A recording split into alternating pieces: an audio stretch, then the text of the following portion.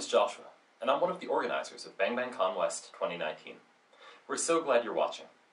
I wanted to give you a brief heads up before you watch the recording of VJ Amel's amazing keynote, that in her discussion at the Arab Spring, the video contains some graphic images of police violence. I hope you find her story of discovering glitch as a form of resistance as powerful and exciting as I do. Enjoy. Hi, day two, good morning. I'm really excited to be here, and I really love this conference model, and I want to thank the organizers who've been really tremendous and the community that has generated around this.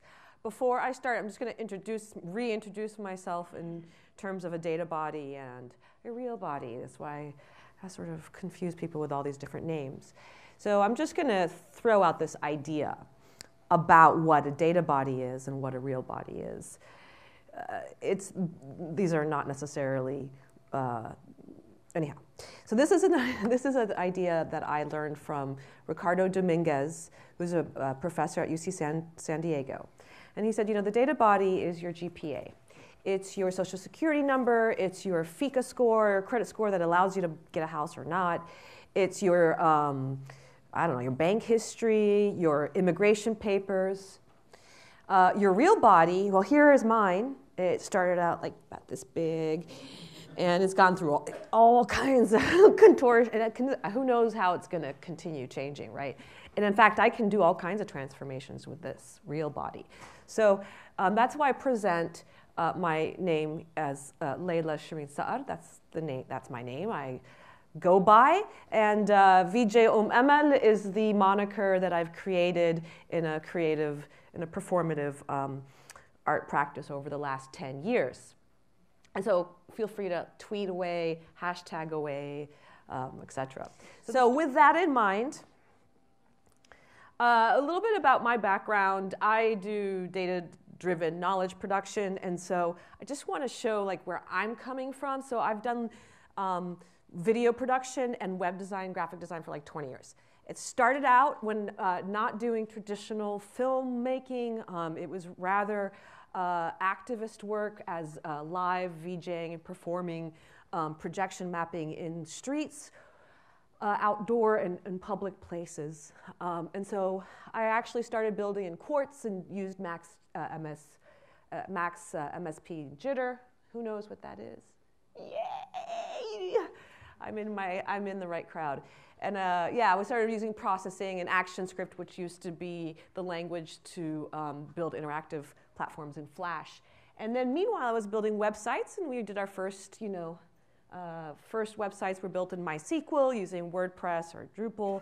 And then over time, that WordPress, and I'll tell you the stories, but the servers kept breaking, so I went and I created an application stack, and now I'm doing my web archival and analysis work on something called Eucalyptus, which is like a Mechanical Turk. And to be honest, I can't do this. This is now beyond my level of proficiency, so I'm in need of collaboration at all times.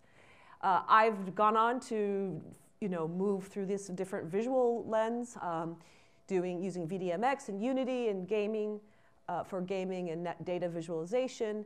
And now I'm experimenting with some VR technologies. So I want to sort of position what I do. I'm a professor at UCSB now, and so I think a lot about things. I make and think. My job is media theory and practice assistant professor, which means to think about how to not just theorize, but to make and theorize at the same time. Traditionally, sciences and humanities are the way we've figured out how to learn forever. In 1982, there was this study done in the UK by the Royal College of Art on the design and general education for the United Kingdom. And there was a whole bunch of things that came out of it, a lot of reports, and a lot of publications. One that was most notable is Nigel Cross's Designerly Ways of Knowing, in which he said, all right, we've always had the sciences and the humanities. We need to add design to our curriculum. into the ways of knowing. And what came out of the study was sort of a definition of design as a conception of realization of new things, as a synthesis of form and content, and really a way to solve a process for solving problems. And while in the humanities, literacy is the tool that you need to master, and in the sciences, numeracy is the tool that you need to have aptitude in. In design, the language is of modeling, and it is learnable and teachable. And so the sum of Nigel Cross's researches could be put into this sort of really just little data visualization. And he makes the distinction that the phenomenon of study in the sciences is the natural world, humanities is the human experience. But in design, it's the artificial world. While in the sciences, we use controlled experiment and classification and analysis, in the arts and humanities, we use an analogy and metaphor to evaluate. But in design, we do pattern formation and synthesis. But the primary value for that is ingenuity and empathy, practicality, and designing something appropriate for a particular set of circumstances or people. While in the primary value in the arts and humanities is a commitment to justice, and in science, truth or accuracy. So this design thinking has grown, and it has, who's heard about the iterative design model?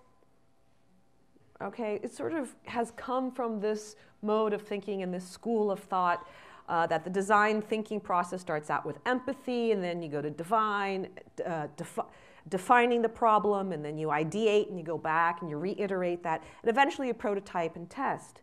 Well, this iterative design model has really been used in the business schools, mostly, right?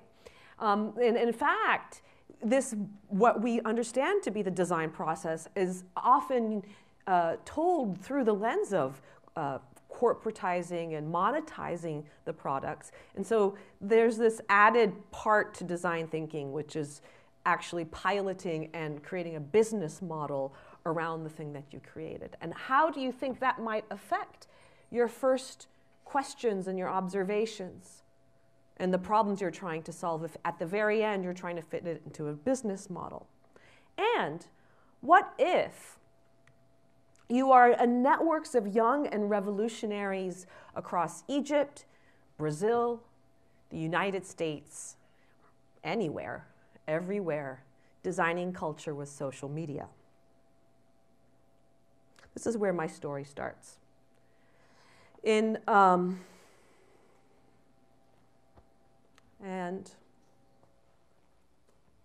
today, as of today, there remains 22 days before Alaa Abdel Fattah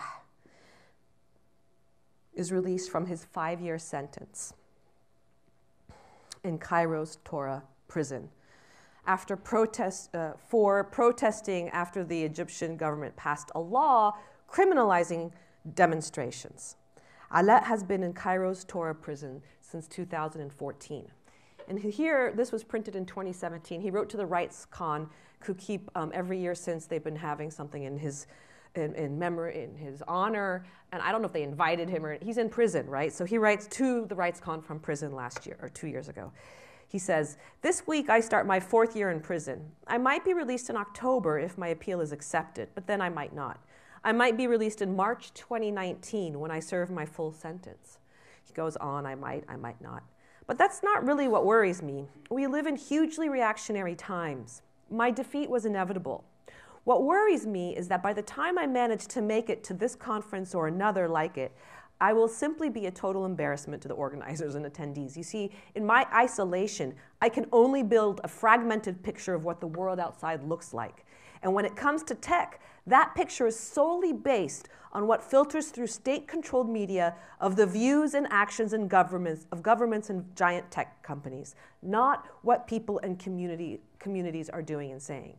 Now, you would not enjoy watching a Luddite ramble on about a terrifying dystopia in which labor rights are trampled up by startups that don't even plan to make a profit or pay taxes, but are somehow able to raise enough capital to flood markets, overwhelm regulators, influence policy, litigate perpetually, and still have enough left to spend on PR that spins the whole, all this as the glorious disruptive effect of the gig economy. A dystopia in which free debate and a shared public sphere rooted in commonly experienced, very decentralized reality is replaced with a news feed selected by an obscure algorithm based on one's circle of friends and choice of celebrities. On the 20th of March 2004, Ala Abdel Fattah and Manal Bahi Eddin Hassan, his partner, first went live with their blog Manal and Ala's Bitbucket in Cairo. They were exploring and experimenting with web publishing platforms that would facilitate the web presence of other groups and small initiatives in Arabic. Ala and Manal's Bitbucket was one of the earliest blogs to come out of Egypt and the Arab world. Its content was born of the public event. The 20th of March 2004 was the first anniversary of the massive global protests against the war on Iraq. The war on Iraq is the starting point in this uncanny historical recountenance, not 9/11. At the time, I was a fellow open source designer building Arabic and English websites for academic and activist communities in Washington, D.C. I met Ala and Manal in 2007 through the Arab network of designers and programmers on Drupal while building the beta version of the Archive software system right here at UC Santa Cruz when I was doing my MFA in Digital Arts and New Media. Shout out to Danum. Yeah. So, so he basically, we met on Drupal. He was leading, this is Ala's bio page, he was leading the Arabic language team of programmers. We were building WYSIWYGs from right to left. We're doing a lot of right to left, a character, UTF-8, Arabic language, character, typographical things. This was like 10 years ago, 12 years ago. He's been on here for 14 years. Let's just read his bio. From his work with children, he wrote this, from his work with children using Facebook to ridicule their teachers in the Arab digital expression camps, to his work with pro-democracy activists using blogs to mobilize thousands of Egyptians against the governments in the Kafaya movement, Ala just loves helping people use the ICTs, stick it to the man. Okay, I have so much admiration. He's been in Torres prison, as I said, for serving his 5-year sentence, and it's coming up in 22 days. He should be released. And there he is, and you can get a sense of how big this network has been.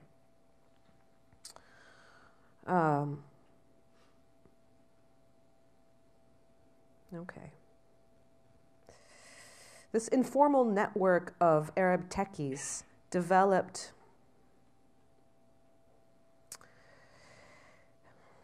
over the years as we forged new relationships and initiatives. And this included the Jordanian blog Hiber, the Nasawiya feminist collective in Lebanon that is no longer up, but there's some glitch there. You see the name is left somehow.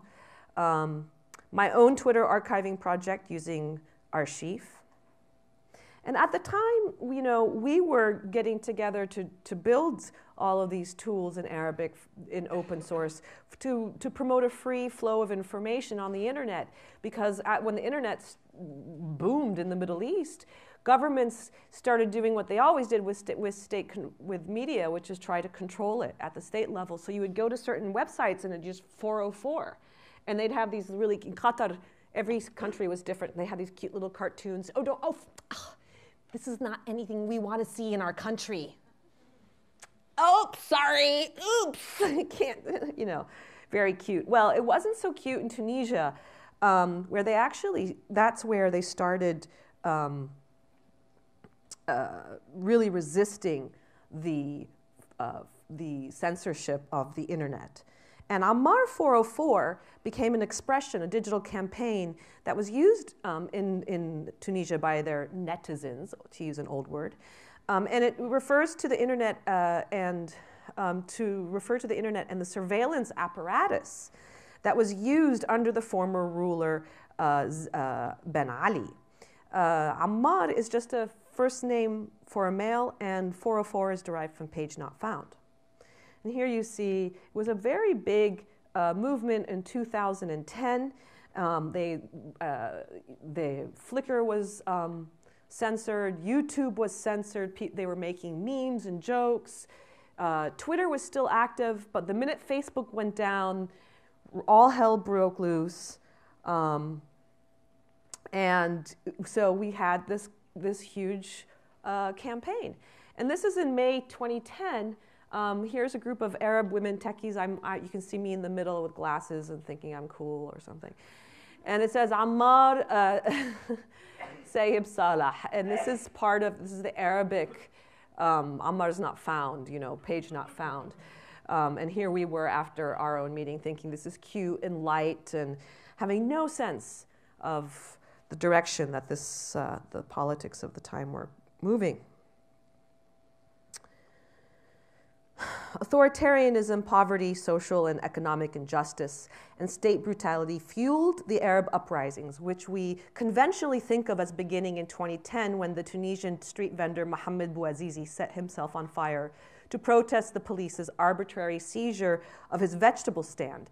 It was in Tunisia that the call for the people demand the fall of the regime first enveloped streets and imaginations. It would not be long before the contagion of hope would spread to Egypt. Earlier that year, in the summer of 2010, the Egyptian police brutally beat an Alexandrian blogger, Khaled Said, to death. His brother photographed his mangled face at the morgue, and Khaled would inspire a page titled, "We are all Khaled Said," and his brutalized image would become the face of revolution. So in my talk today, I'm really introducing this idea of glitch as an error or failure and to show you how it serves as a point of entry for activists and artists to resist the system design by drawing on my current book project called Glitch Resistance, the Arab Uprising, Social Media, and the Virtual Body Politic. So glitch originated as a mechanical term for a sudden interruption, noise, error, or malfunction. It is a part of a different kind of language, a technical semiotics. Sorry for getting all highbrow here, but follow along, please. It expands the logic and language of algorithms in a networked social landscape by introducing the messiness and mistakes that render the technological infrastructure more visible. A handful of artists and scholarly works have already begun to introduce this idea of glitch into the lexicon in the field, like Rosa Mekmen, Assendorf, Peter Krapp, Mark Nunes. Yet while the glitch has been closely associated with technology, it can also illuminate several areas of human experience and understanding.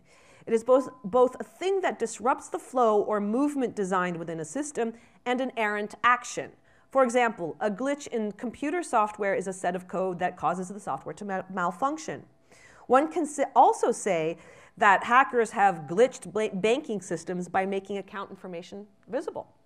Glitches are a lens for understanding the operational logic of the systems of power. Here is an example of how I want to show you how my process of trying to archive the internet in Arabic and work with the Arabic open source movement through the Arab uprisings. And my work through it was a series of glitches and failures. It began, this is the archive dashboard that I had built originally in 2010. And this is what was operating, these are the data visualizations that were operating when I was pulling in Twitter by hashtag and archiving it. I didn't have I was on a shared server, and when the revolution started, it exploded, went to a VPN or VPN server, it says VPS, I don't know. And then I went to a direct server, and eventually I went onto a cloud computing instance, and I was able to sustain the programming at that level. And here you see another sort of glitch. The last time I was in Tahrir, the last meeting I had with the Arab techies was July in 2011. And this is when, the revolution started in January. So by July, by the end of the year, the military and the Muslim Brotherhood gained power over the revolutionary and the radical left.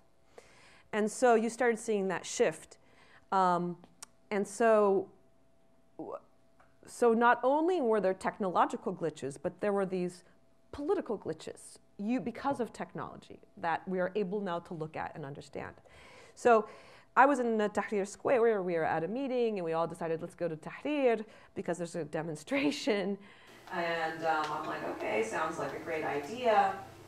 And you'll see it was a really hot day. And the water, and so I was just, we had met, we thought we were going to continue developing servers across the Arab world, thinking about Syria in particular.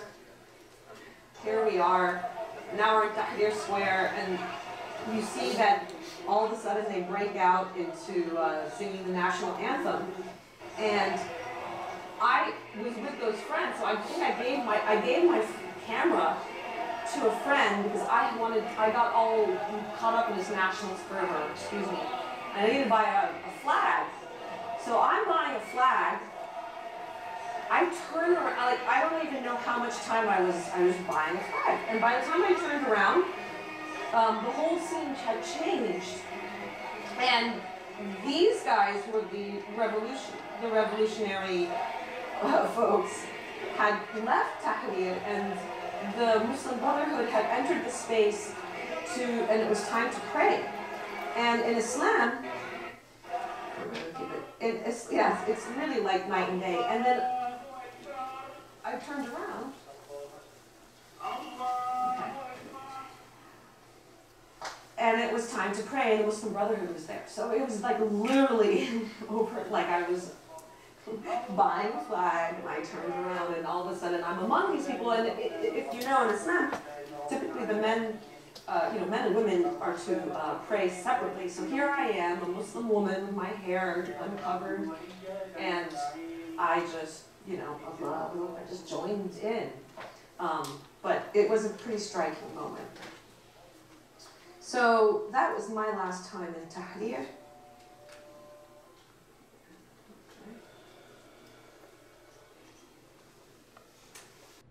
There we go. And after that period, let's see how I do. Okay. After that period, we went to, I came back to the States, and I ended up using a lot of my footage. Things had changed by October 2011, or this is 2013. There had been a coup, and the revolutionaries actually were, most of them, in prison or had disappeared. And then by 2013, there was a military coup, and Abdel Fattah Sisi has taken over in a very authoritarian election, and he's now the president of the country. So here is live VJ performances that I started doing after having been in Tahrir. I started producing these glitch aesthetics, and I want to show you a couple pieces of it and talk about them.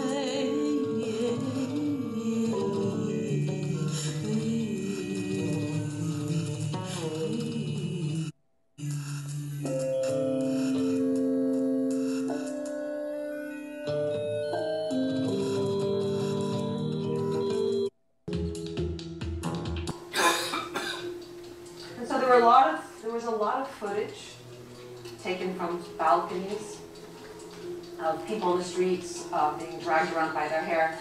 A lot of footage of, there was the girl in the blue bra incident where some girl her clothes were ripped off and she had a blue bra on underneath, and so that became how she was known. And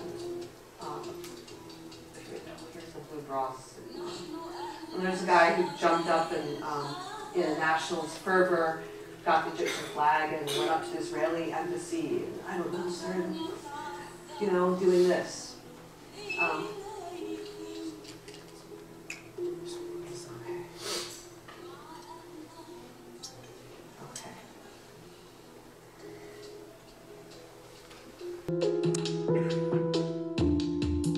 Okay, I'm going to just stop here. This is a 15-minute live performance that I did at the Hemispheric Performance Conference in 2013.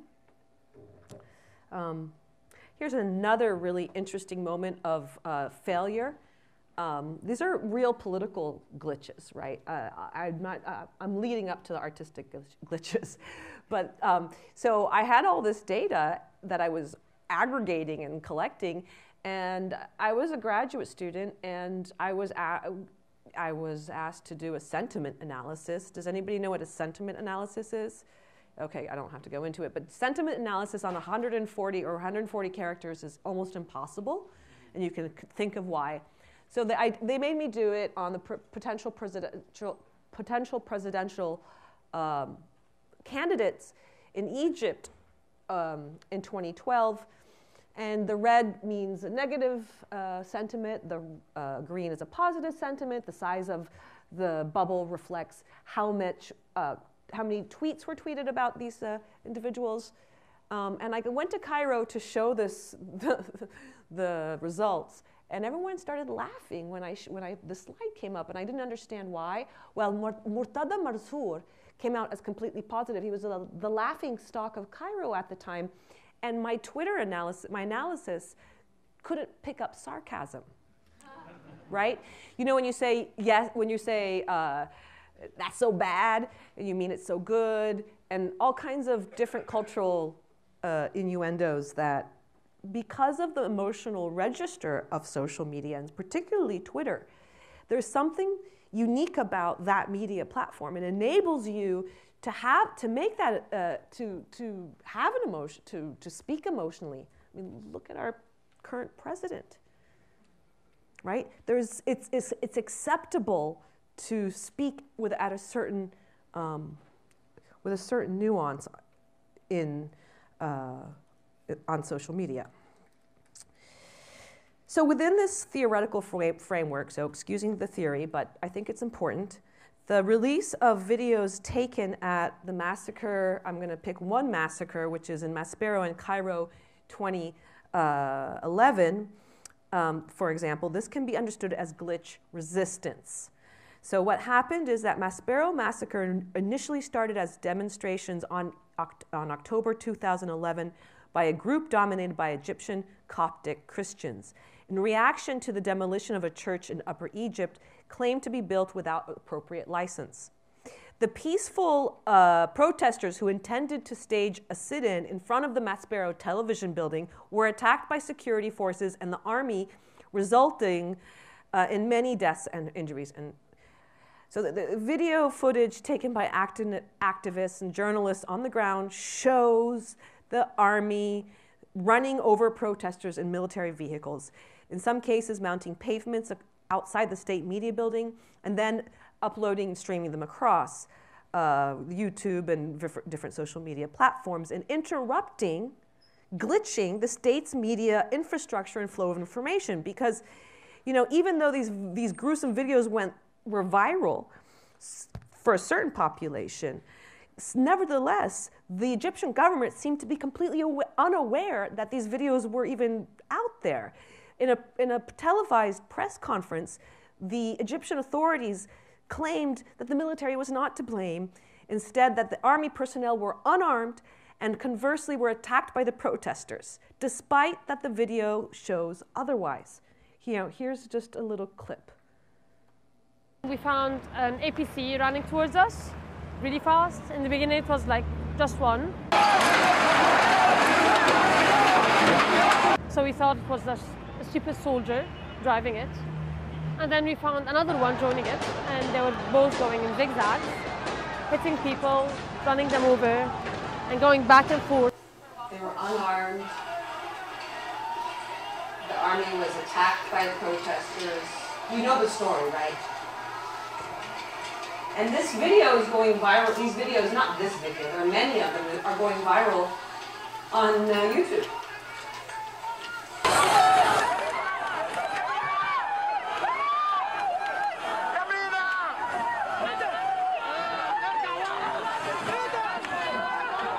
At one point, we hid behind the kind of So that's on-ramp to the bridge. really an important reading. There were a bunch of media collectives. One is called Muassirin.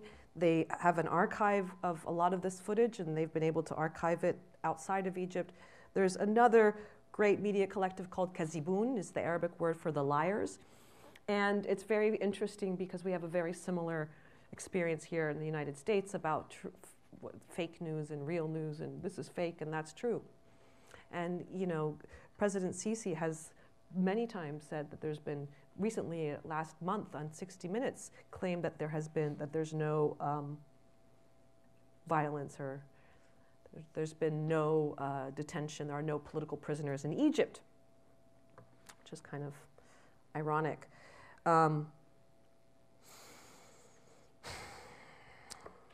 The confluence of accumulating injustice and the political possibility catalyzed the uprisings from Cairo to Libya, Syria, Yemen, Bahrain, and regimes fell and new ones emerged. And it was not long before the forces of counter-revolution would take hold, bringing in civil war, reconciliation of authoritarianism, military recalcitrance, and the imprisonment of activists and bloggers. I don't really know, was all of this a glitch, or is the present moment a glitch? I've really popular, this idea of trying to understand what happened in Tahrir Square and what does this resistance look like online is something that I'm left with. And the works, I'm going to show you this last bit. I'm going to show you the progression of my data visualizations from the same data set. And you'll see that I progressively ask questions around glitch, and if it does a violence to the surface of the image, it also might enable us to see more by questioning the source, revealing the material support of the digital ether, and suggesting how images are recomposed in circulation. So here you see, this is a network graph. I used Gephi. It's very abstract, but right? What you see here is a big, hairy, maybe you like the look, I don't know. The green, what this represents is 60,000 people or users who tweeted 500,000 tweets using the hashtag Syria over one month in the summer of July 2011, before the war, the international war on Syria. Okay? And what I was trying to do is see how much Arabic, and I was trying to do a language distinction. So the green is the Arabic tweets, and the blue are the English language tweets, and the red ones are French. So I was like, okay, this is pretty, but what the hell, and how do I make meaning? This is sort of what glitch does, really abstract aesthetics.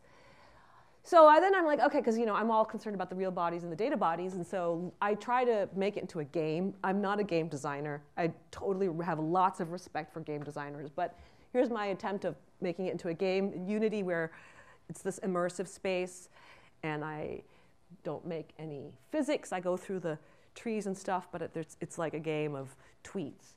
And then I'm going to show you where I'm at now. So let me just show you what this was like, this gamification of the 2D Gephi map. As you can see, I'm actually using the same data set. It's taking the 2D data visualization and making it into 3D, which is not really glitch technique. And I'm going to end on that. I don't know what to do with this. I'm not going to talk.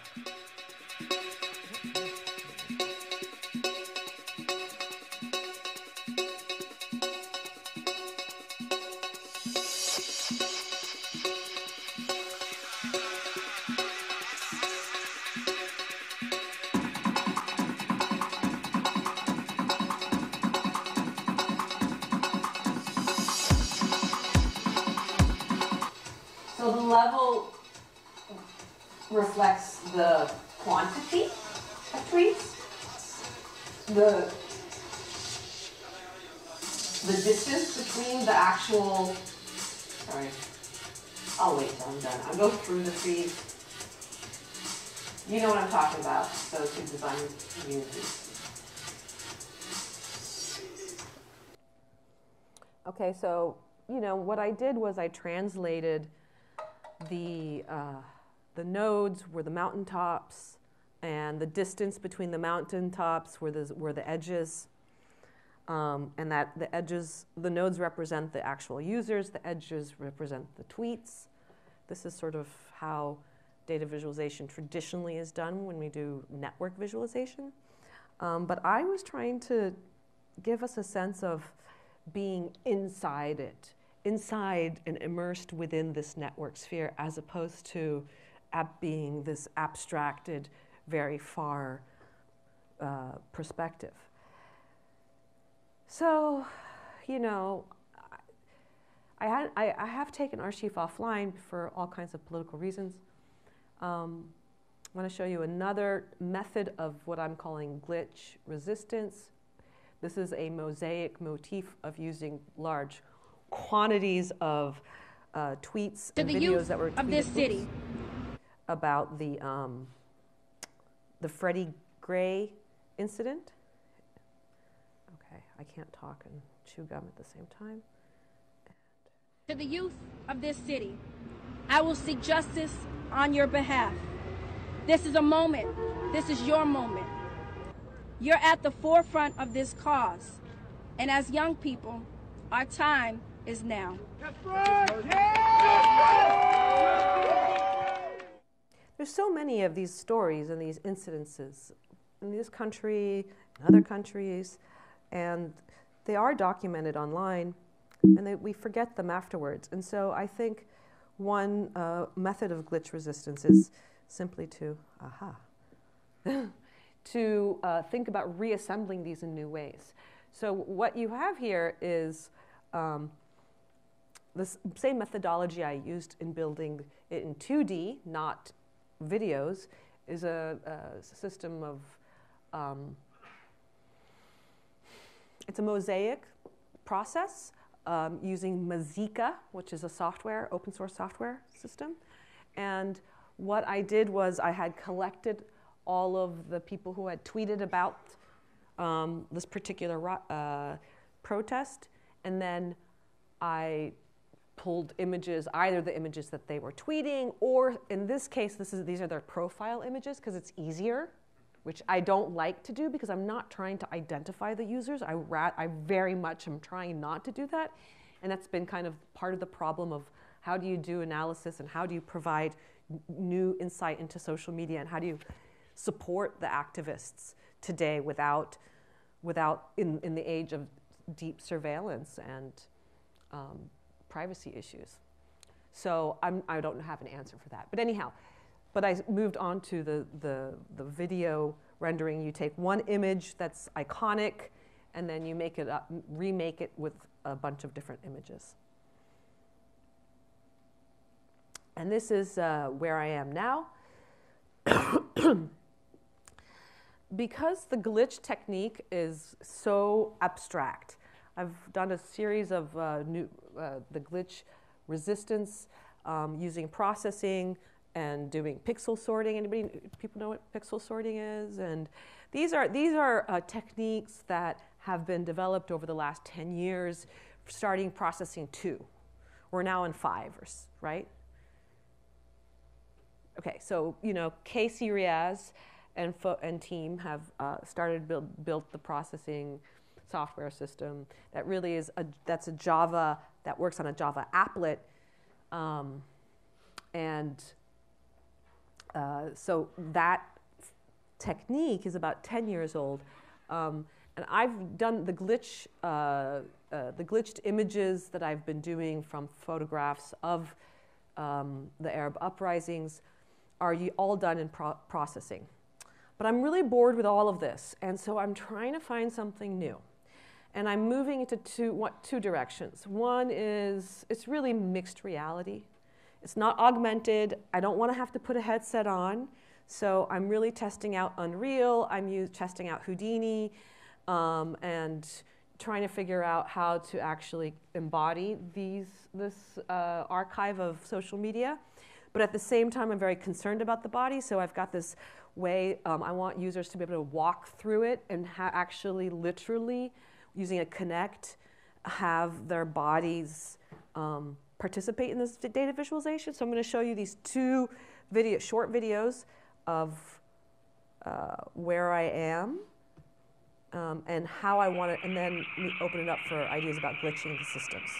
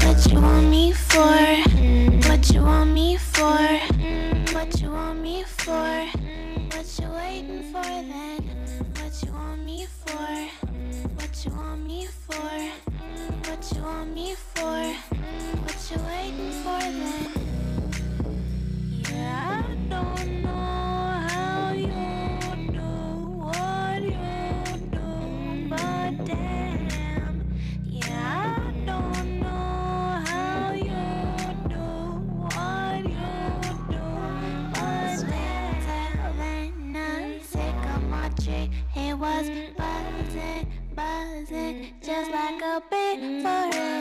He said he never met a girl who make it euphoric. He said he never met a girl like me. And I don't think you're lying. I see it in your eyes. You wanna compromise. What you want me for? What you want me for? What you want me for? What you waiting for then? What you want me for? What you want me for? What you want me for? What you waiting for then? So in this rendition, this is the opposite of glitch. It's very real. I got the tweets, like you can touch them they're in the sky. They're also in this sort of dialogue box. The tweets have, like the mushrooms represent something, the deer represent something, so it's like there is a legend to go with it. This was a prototype. I mean, this is definitely not where I want to end. Partly I do this because, I want to learn these software, because you can't glitch until you've actually understood what it's made up of. You can't interrupt the system until you understand the system. So I want to understand virtual realities and mixed realities. I want to understand it really well, so then I can go and think about how I could use it to subvert. One more video. This one's just a minute long. Here's just another little idea we came up with, but we never finished it, because you saw the 3D model of VJ Emma that we've created. Well, we wanted to set it up with Kinect so that you can stand and you can move it, but you have to do every single bone, and there's a lot of bones, there's a lot of movements. It's really hard. So here you can see I'm in there with some grad students. We got the little bear, we got the arm moving. And yeah, the sound doesn't really mean anything, but it was, the idea is that it's now connected to your own Twitter. You can actually enter the space now, the archive space, and you can tweet. See, he's tweeting, haha, and you can actually, your tweets are there live, and you can go in there and participate with the idea of really mixing these bodies together. And that is supposed to be Tahrir Square, which, by the way, it's a circle, it's not a square, which is another conversation altogether. But we had used Google Earth to sort of map out what Tahrir Square looks like so that we're trying to recreate it so that we can go back in it again.